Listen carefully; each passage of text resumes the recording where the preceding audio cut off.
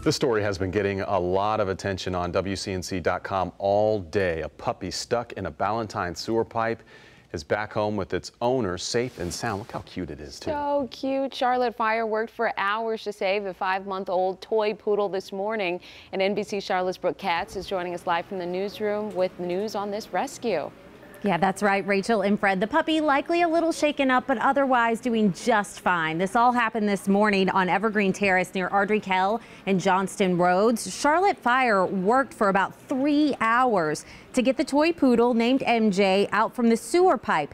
They say she was about 8 feet down. MJ's owner says they were on a morning walk around 8 o'clock when MJ fell into that pipe. When firefighters got to the scene, they started digging by hand, but they soon realized she was much deeper in the ground than they originally thought. Charlotte Water had to be called out to the scene to help out, along with a backhoe to help dig a separate hole around the pipe in order to reach the puppy.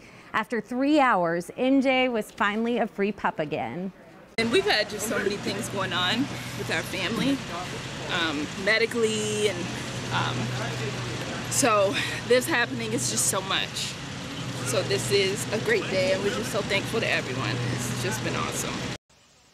As Charlotte Fire says, the heat was really their biggest problem this morning. They were pretty confident about the rescue the entire time. They do have some advice, though, for pet owners. They say to make sure you survey your property and be aware of any holes or openings that may exist around your yard. Reporting live in the newsroom, Brooke Katz, NBC Charlotte. All right, Pup's got a lot of fans now. Brooke, thank you.